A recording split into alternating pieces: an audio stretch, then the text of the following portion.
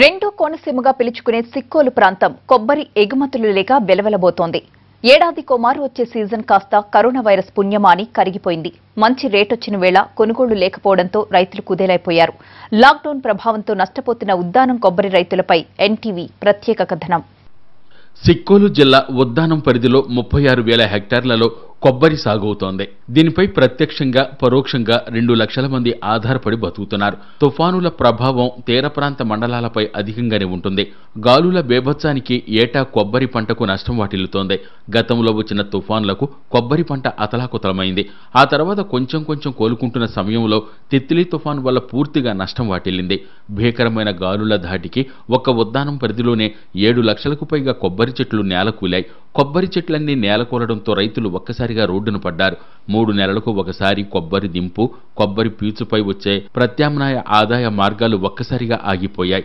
ఉదాహరణకి నా వరకు తీసుకుంటే ఇప్పుడు నా వయసు 47 ఏళ్ళు. ఒక కొబ్బరి రైతు కుటుంబంలో జన్మించిన నేను 99 మునుపు మా పెద్దలు చెప్పే మాటలే వినేవాళ్ళం. 67, 68లో తుఫాను వచ్చిందని. మరి నాకు అనుభవం వచ్చిన తర్వాత 99 అక్టోబర్ 17 మొదలుకొని 2013, 2018 ఇలా తుఫాన్లతో అతలాకుతమై 99 మునుపు నా వరకు నేను ఒక రైతుగా 25,000 కొబ్బరికాయ దిగుబడి చేసేవాడిని. ప్రభుత్వాలు ఇప్పటికే చాలా మంచి కార్యక్రమాలు చేస్తున్నాయి. మాలాంటి రైతు కుటుంబాలకు కూడా అన్ని విధాలు ఆదుకొని, మరి ముఖ్యంగా కొబ్బరికి అన్ని విధాల మద్దతు ధరలు ప్రకటించి ఆదుకుంటారని రైతులందరి తరపున కోరుకుంటున్నాం. ఇక ఇప్పుడిప్పుడే కోలుకుంటున్న కొబ్బరి రైతులను కరోనా గట్టి దెబ్బే కొట్టింది. తిత్లీ అనంతరం అరకొరగా మిగిలిన కొబ్బరి పంటపైనే ఆధారపడ్డారు రైతులు. ఈ ఏడాది కొబ్బరికాయలకు మంచి రేటు రావడంతో పరిస్థితి ఆశాజనకంగానే ఉందనుకుని సంబరపడ్డారు.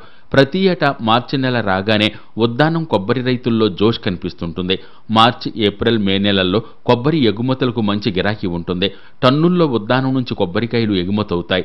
2 నెలలకు ఒకసారి వచ్చే కొబ్బరి దింపుకు ఈ సీజన్లో మంచి గిట్టుబాటు ధర వస్తుంది. అయితే మార్చి నెల మొదట్లోనే కరోనా దెబ్బ తగిలింది. ఆ ప్రభావం ఉద్దానం కొబ్బరి ఎగుమతులపై పడింది. జనతా కర్ఫ్యూ, ఆ తర్వాత లాక్డౌన్ ప్రకటించడంతో సరిగ్గా సీజన్ ప్రారంభమయ్యేసరికి ఎగుమతులు ఆగిపోయాయి. ఈ సీజన్లో టన్నుల్లో కొబ్బరికాయలు ఎగుమతవుతుంటాయి. అయితే ప్రస్తుతం పరిస్థితి అందుకు భిన్నంగా ఉంది. లాక్డౌన్ ఎఫెక్ట్తో కొబ్బరి దింపు కళ్యాలు దాటి బయటికి పోలేదు. పంట పొలాల మీద ఉన్నటువంటి పంటలను కూడా కోసుకోలేని దౌర్భాగ్య స్థితిలో మేము ఉన్నాం. ఎందుకంటే ప్రభుత్వం వారి ఆదేశాల మేరకు ఈ లాక్డౌన్ ప్రకటించడం వల్ల కూలీలు కూడా చాలా కొరతగా ఉంది. రైతాంగంకి, కూలీలకి, అందరికీ మాకు జీవన కల్పించాలని మేము మరీ కోరుకుంటున్నాం. ప్రస్తుతం కొబ్బరికాయ ధర మార్కెట్లో 20 రూపాయల వరకు పలుకుతోంది. గతంలో ఎన్నడూ ఉద్దానం కొబ్బరి రైతులు ఇంత రేటు చూడలేదు. ఎంత మంచి కొబ్బరికాయ అయినా కేవలం 8 నుంచి 10 రూపాయలే ధర పలికేవి. కలిసొచ్చే సీజన్లో మంచి రేటు వచ్చిందని ఆశపడిన కొబ్బరి రైతుపై కరోనా వైరస్ నీళ్లు చల్లింది. గతంలో ఒకసారి కొబ్బరి దింపుకు సుమారు 800 కాయల దిగుబడొచ్చేవి. కానీ వరుస తుఫాన్లు, తెగుళ్ల కారణంగా దిగుబడి 150 నుంచి 200 కాయలకు మించి రావటం లేదు. ఇక ఇలాంటి తరుణంలో దిగుబడి తగ్గినా కొబ్బరి పంటకు మంచి ధర వచ్చిందని ఆశపడుతున్న రైతులకు లాక్డౌన్ చెక్ పెట్టింది. ఉద్దానం నుంచి కొబ్బరికాయలు ఈ సీజన్లో పొరుగునే ఉన్న ఒడిశా రాష్ట్రానికి భారీగా ఎగుమతవుతుంటాయి. ఒడిశాలోని బరంపురంకు, అక్కడి నుంచి ఇతర ప్రాంతాలకు పెద్ద ఎత్తున ఎక్స్పోర్ట్ అవుతాయి. ఎగుమతులు ఓ రేంజ్లో జరిగే సీజన్లో కొబ్బరి రైతులను ప్రస్తుతం కరోనా గట్టి దెబ్బ కొట్టేసింది. లాక్డౌన్ కారణంగా ఉగాది, శ్రీరామనవమి పండుగలకు ఒక్క లోడు కూడా ఎగుమతి కాలేదు.